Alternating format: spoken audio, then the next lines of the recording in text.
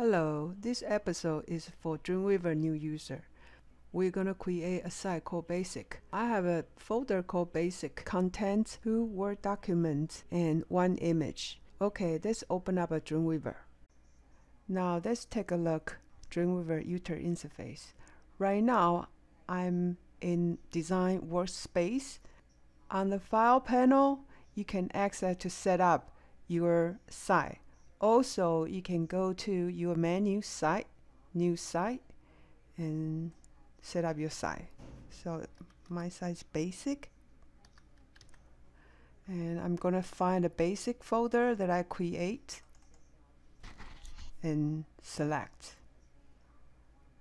So this is how you set up your local root folder. On the file panel, you see my site is basic. I have 1 image and 2 Word documents. So Word document doesn't have to be here, but since I'm on the work in progress, it will be easier to access to put it in there. So in case you didn't set up your site properly, you can double click on it and this panel setting your local root. Okay, go to File New and select New. You can use the keyboard shortcut Control N. So let's take a look at New Document panel. So on the New Document panel, the first one is New Document. You can select the document type that you like. So in this episode, we're going to use New Document, HTML, and Framework. We're going to start with None. Okay, just create. Right now, if your split is not same as mine, you can go to View, and then there's a tool split vertically and make the design view on the left, or you can select that. On the design view, there's a drop down menu.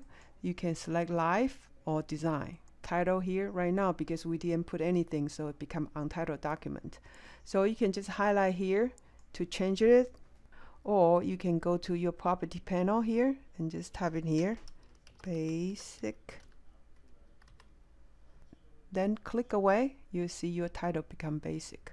So this title, the title name should be name of your website. On your design view, you see the cursor is blinking, and then I'm going to insert a div tag here. A dialog box will pop up. From here, I would like to create a class called container. So I'm going to click on New CSS Rule. And on the CSS Rule panel, you will see there's 4 options here. So we're going to do class. On the root definition, choose where that you want to define. So right now we don't have anything attachment here, so I'm just going to do this document only.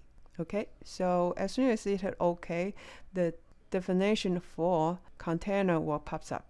So on here I want to change background colors and choose a light yellow color. On the box I want to do width 80%. Make sure find 80%. The padding I want to do 10 each, and margin I want to do 0, and then click OK. The box that we just create, right? I want this box centered. What should I do? So in this point, you can go to the CSS here, editing rule on your property panel, and then just click rule, and here you can change it. Or you can go to your designer panel and select style and global. You'll see the container right there. In here, I want to change to auto, and here just select auto too. Right now it's centered.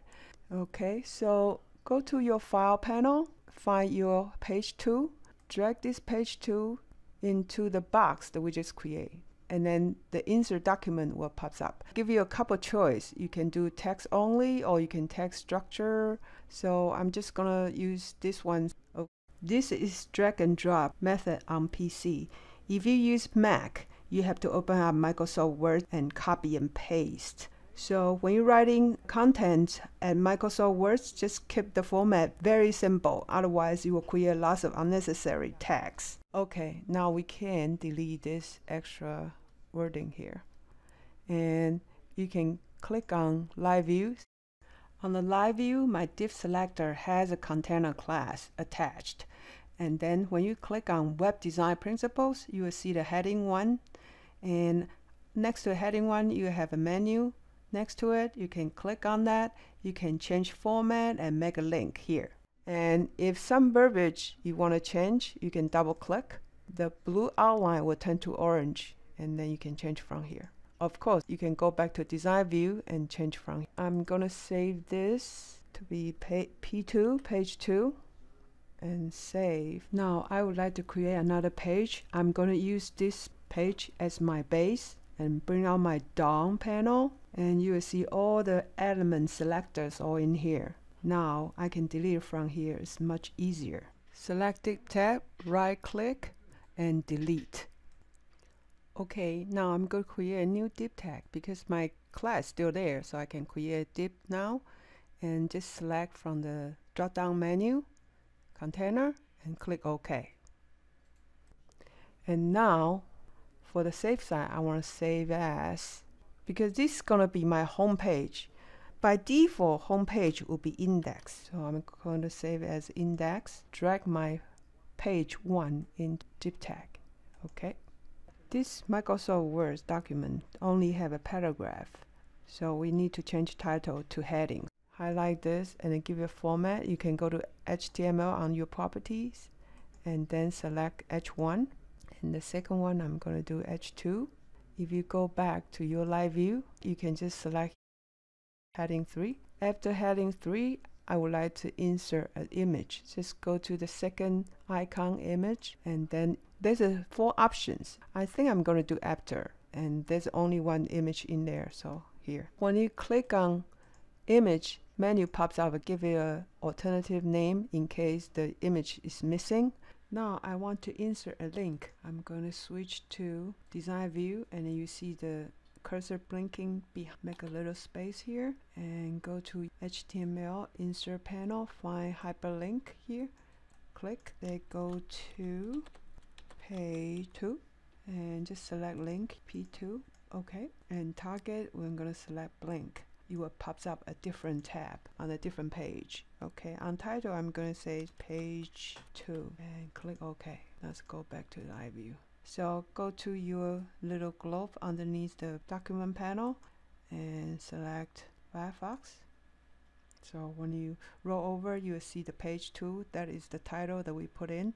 And then when you click, you'll go to page 2. Okay, see you next time.